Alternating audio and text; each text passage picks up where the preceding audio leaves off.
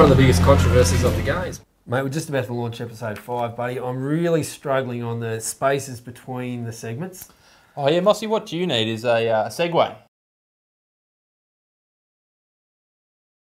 Well, mate, wasn't that all fantastic over there? Oh, mate, sensational. Segways, all everyone's been talking about across the globe. And yeah, Usain Bolt, the world's fastest man, but he's not the world's most Segway-resistant man, as we found out there. But Mossy, there's more to that story. Yes, everyone's seen the clip, but they may not have seen how it ended, and it was a happy ending indeed. The cameraman from the Chinese channel CCTV, Song Tao, managed to sidle up next to Usain after the medal ceremony for the 200 metres and present him with a little lucky red bracelet, and said, "Very sorry, Usain, I won't do it again, and would you accept this little gift?" So, Mossy, great to know that there was a happy ending, but well, it unfolded a bit more from that. People won't know this.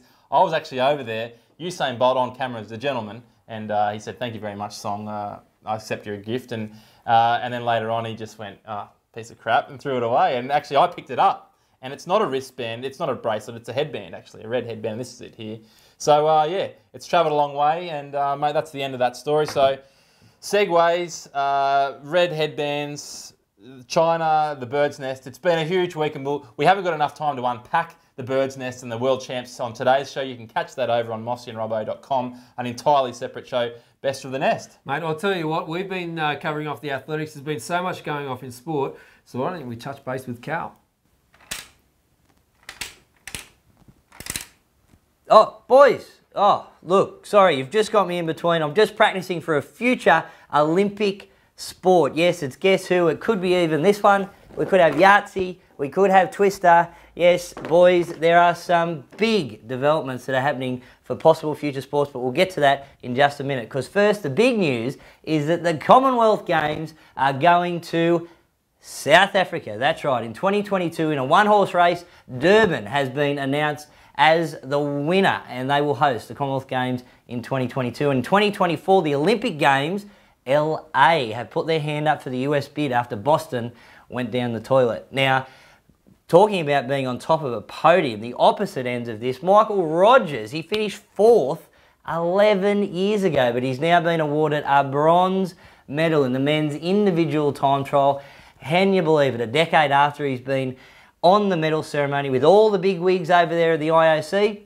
Congratulations to Mick Rogers, the Australian cyclist.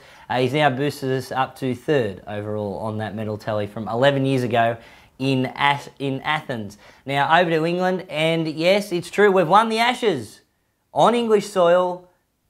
It wasn't the men, it was the women. It was the Southern Stars, and congratulations to the girls who showed the boys how to get it done over there in England. And yes, future Olympic sports, boys, we were talking about it just before. First up, we have the greasy pole in Malta. We've got bog snorkeling in Wales. Believe it or not, we've got gravy wrestling in England. But of course the E-Games as well. So it might not necessarily be the board games. We might have a little bit of PlayStation 2, or of course, a little bit of Game Boy. Let's wind back the clock, and I'm just going to get a bit of practice in. So there, Robbo, the biggest news, mate. Durban 2022. Well, it's been a tight race. Well, it has. Look, I've been on the Durban 2022 campaign ever since it was announced they were going to bid for the Games. Donned the jumper. I've worn this today. Fingers were crossed, Mossy, I've got to say. It was nervous moments for everyone involved with the bid, because it was Durban and who else was It was Durban. Right, and so it was Durban v Durban, and look... I think it was South Durban v North Durban. Well, they in there too. KwaZulu-Natal is the province, but yeah, look, they've got the gig, and look, we saw scenes over there. I actually got over there and celebrated with them, and you can see here.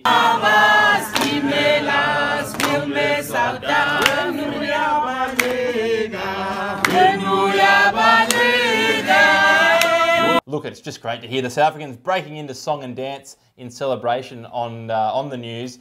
And it's great to get the support of the Durban 2022 organising committee. They've already thanked us for our support. And Mossy, Durban, what comes to mind when I say the word Durban? Well, there's a couple of things that come to mind, Robbo, and let's just go back to the history of Durban. Yes. It was back in 1497. It was a Portuguese sailor by the name of Vasco da Gama who launched himself in. He thought, gee, there's a lot of water here. And he thought, gee, it looks a lot like Rio. And he actually named it Rio de Natal. Now, Natal, as you know, you're very fluent in Portuguese, means... Well, I've heard it means Christmas. Absolutely. It's Christmas holiday. So all around Christmas over there. The other things that come to mind, mate, so it's got a lot of water, so it's got a port, heaps of drugs over there, and now it's got the Commonwealth Games. Well, it does. And very similar to the other city, which is all about the Commonwealth Games, which is the Gold Coast. I've been to Durban, Mossy. It's very much South Africa's answer to the Gold Coast. And what has the Gold Coast got? Well, they've got theme parks, slippery dips, water slides, and a whole bunch Gary Ablett. And a whole bunch of sharks. Now, Durban, Indian Ocean, brown, brackish, murky waters, there's no shortage of sharks over there. In fact, they've named their rugby team the Sharks, and so I think Schooley, the bull shark, well, if he doesn't get the gig as mascot for Gold Coast 2018, Durban 2022, he's an absolute shoe-in. I've got the organising committee, they've already locked that in for me. Now, let's turn our attention to another big games. We're talking 2020, we're talking Tokyo. We're still livid about the fact that Dubbo didn't get these games, but they'll be bidding for the 2024. Mate, it was time for them to look at a logo. And, mate, were you surprised, shocked, or were you excited by the logo that was put out there by the Tokyo 2020 bid? Look, I loved it. It was sophisticated, it was classy, cutting edge, all the things that encapsulate the Japan bid and Tokyo in particular. And hats off to Kenjiro Sano. However, Kenny, as he's known to his mates, well, his little secret's been found out just this week, Mossy. All he did is he went on to Google logos and he found this lovely logo that had a T on it, looked pretty nice, and it was actually the logo from the Belgian theatre company, and they haven't really responded that well to the fact that he's ripped off their logo. They've come out and wanted to sue him, and the Tokyo Olympic movement has got egg on its face, and they've had to renege the logo. Well, apparently he went and found the one he thought was the ugliest logo in the world that no one would be able to spot, and put it out there. It is a terrible logo, and he, as we said there, Kenny, national disgrace. I won't say what they're talking about doing to him, but yeah, not good things. Now, and in other news, Robbo, Tokyo 2020, they have an issue, mate.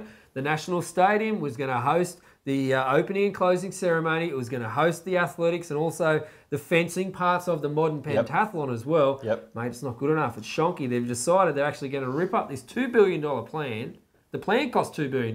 They're going to have to start again, mate. This doesn't have ramifications just for the Olympics. It's also for the rugby. Well, if they're not already sharpening the samurai for Kenny, because I believe Kenny's behind the plans for the stadium as well, he'll be very, very nervous, and he's going to bed with sweaty palms tonight. I just hope they can sort it out. Look, it's looking like a farce, and it's looking like Dubbo should have got the bid originally. We said all along the slogan for Dubbo was, "You're in safe hands."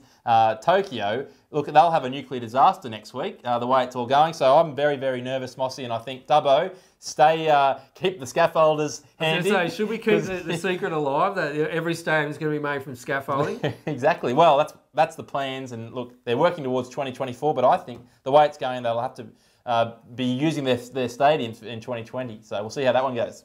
Over in the cycling, Robbo, Michael Rogers got some fantastic news this week when he picked up his phone and there was an SMS for him. Yeah, John Coates, head of the AOC, said, Dodger, I've got something for you, mate. It's a bronze medal. You've been elevated up the ranks. Turns out there's a bit of a doping issue by one of the dopes. Drugs, they're everywhere, aren't they? They were. They're big in Athens. And 2004... where Rogers came fourth in the time trial. Look, one of Australia's greatest ever cyclists and time trialists. He now has his bronze medal, and he's tucked that up, and he's actually sent it over for us here. We've got it on the show. So that's the bronze that Mick Rogers has won. And look, great to see that the injustice has been corrected, Mossy, and Dodger finally gets his medal. Mate, it has massive ramification for the tilt, because we know the chef de mission, who was the AOC president, John Coates, well, he was the chef de mission at 2004 Athens Olympics, mate. He was in the spotlight at the end of that for not getting enough medals. Well, now we've got one more now, and look, it's who knows where this is going to end, Moss. If we look at the medal table here, we're currently sitting in fourth place, but we've crept up by one more. I think it's a total of 51 medals now.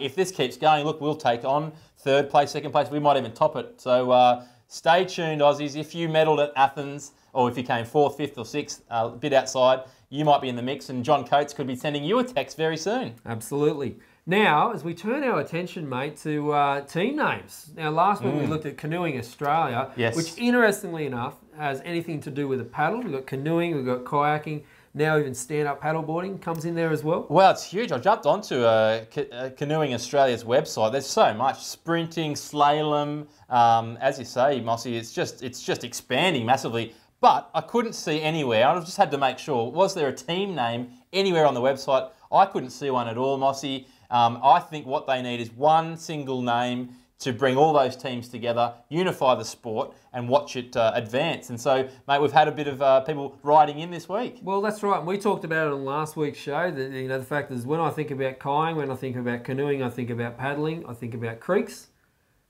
and I think about platypus. And of course, the platypus being a very, very angry little sea creature or river creature. You said it could kill people. It does. It kills people. Goodness. It's more killings by platypus than by sharks. Wow. That may or may not be fact. Now, so we came up with combining the platypus and also looking at the Australian meat pies. They call them the platter pies. But, mate, there's been some big ones coming on social media. Yeah, what do you got? Mate, we've got canoodling. Ah, the canoodlers.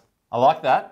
We've got the canoeroos. Yes. That's original. Haven't heard anyone go with their roos. That makes sense. The canoeroos or canoeroos, that's good. The two more, mate. We've got the paddle pusses. Yes, paddle pusses. Righto, that's good. And you'll like this one, mate. The paddle pie. Paddle pie. Paddle pie. And look, why not a paddle pop as well? Australia, very famous in Australia. So, look, I'm loving that. I don't mind the great Aussie paddlers as well, Mossy. So look, if you Canoeing Australia, I know you're watching. If there's not something there that's capturing your hearts and minds, well, look, we'll give up now. I think the platypuses, paddle pusses, whatever it is, Mossy, we'll come up with that. And I'll be on the phone with Kitty Chiller very soon just to confirm that. She's over in Rio at the moment where they've got the sprints for the canoeists. They're doing test events this weekend. Kenny Wallace, the walrus, he'll be in action, and Kitty will be over there cheering them on. And they'll be talking in the team huddles before that event. Mossy and Robbo, they're coming up with a name for us. Don't worry, Kenny. Don't worry, guys. We'll get this sorted for you. So watch this space. We expect John Coates will announce that very soon. And in Rio, Mossy, big news. It's only 1 year to go until the Paralympic Games over there in Rio, and it's going to be very exciting. And Mossy, a very exciting way that they're celebrating the 1 year to go party. Well, they're having a showdown, a smackdown, if you like. They want to find the world's fastest para-athlete over 100 metres. Men's and women's, and they're sending over Evan O'Hanlon, Australia's most decorated short sprint Paralympian, and we call him the Big O. Some people call him Evans above, but he's going to go over there, and I'm confident. He's also a barista, mate. He's the fastest barista in the world. Best coffee in Canberra, so you want to check that out. And look, all the best to Evan. And look, we're going to be having a party next show, episode 6. It'll be Paralympic party time with 1 year to go. We'll get Tom, the mascot. He'll be involved, and mate, I can't wait for that. And of course, Robbo, it's all fun and games until you get taken out from behind by a Chinaman on a Segway.